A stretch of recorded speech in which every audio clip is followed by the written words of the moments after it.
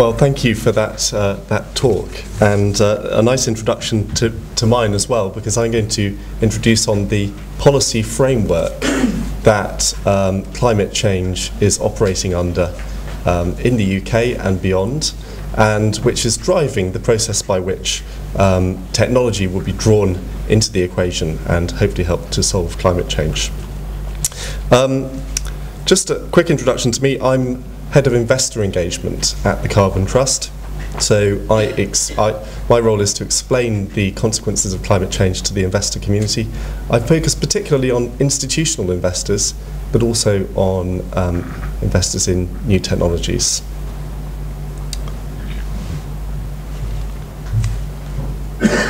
Now, if we just start with the global situation, there is, of course, a huge climate change challenge, and it's worth always reminding ourselves of that challenge.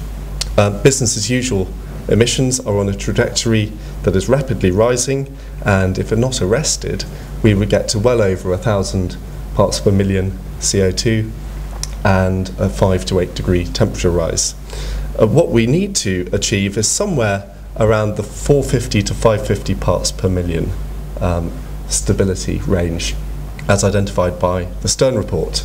And you can see there that that's a dramatic change in emissions, between a 60 and 80% reduction over the business as usual emissions in 2050.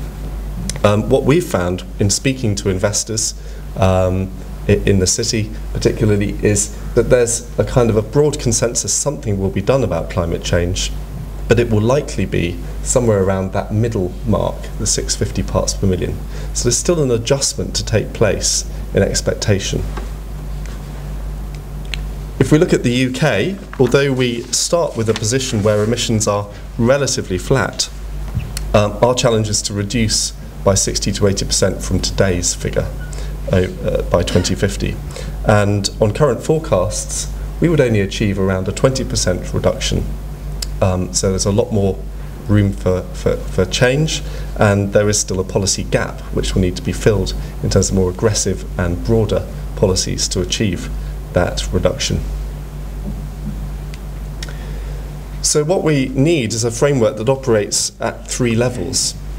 First of all, a global framework by which different countries have targets to reduce emissions. Secondly, regional policy for regional trading blocks, potentially linked up into global cap and trade systems, and we will see the presence of the European Union very heavily in the policy field that affects the UK. And then domestic policy at the UK level. And there are really 3 policy tools that can be used. And these are actually articulated in the Stern report, and I've slightly adapted them. The first is to apply a cost of carbon and to impose the cost of the pollution in the emissions on those that emit. And that could be through a cap and trade system or through a straight carbon tax. And the second is forms of targeted instrument that seek to address barriers to change, to behaviour change, which are not necessarily going to be achieved by just a straight cost of carbon. And so that might be the imposition of minimum standards, particularly in buildings and in transport. It could be labelling so that consumers, purchasers can make their choice. It could be other information. It could be the work that the Carbon Trust does with many of its clients, explaining how to reduce emissions and what the financial benefits are. And then there's a range of specific technology development support. Whilst the cost of carbon and other instruments does have a pull effect on technology, it doesn't necessarily accelerate new technology development rapidly enough. And so there are specific measures in place that provide financial incentives to new technologies, and there are a range of grant systems such as the ETI, the Carbon Trust, in that broad bracket of grant. If we look at first the energy demand situation, and it's absolutely right to look at supply and demand. If we look at energy demand in the UK, you can see it in 4 different categories. This is the way I've subdivided it. So first, this is not particularly to scale. First, you've got the business sector, which has a manufacturing emissions component and a commercial buildings emissions component. And the business sector you can then subdivide into the large energy intensive, the large energy non-intensive, public sector, and then small medium-sized enterprises. There's then consumer buildings, and today I'm going to put buildings in one category, so we'll deal with that together. There's transport, and there's agriculture. And actually I'm not going to speak particularly about agriculture, it's mostly outside the Carbon Trust remit, but the emissions there are quite considerable and are a mixture of carbon dioxide, methane and NOx from fertilisers. So if we look at large energy intensive manufacturing, a block which is around the sort of 10% mark of emissions in the UK, the primary mechanism is at the European level.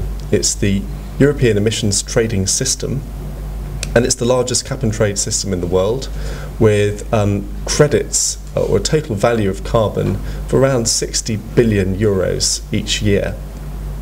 We're currently in phase 2 of the EU ETS, and now the proposals are on the table for the phase 3 period, and that will be a much longer period, an 8-year trading period to 2020 from 2013.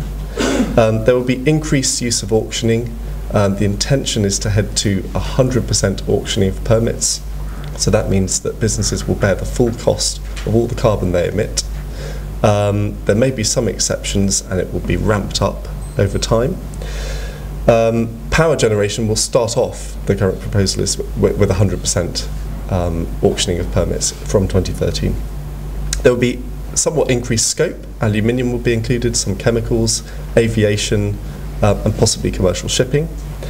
There will no longer be national allocation plans. There will be a single European Union target. So the target for the whole zone will be set in one go.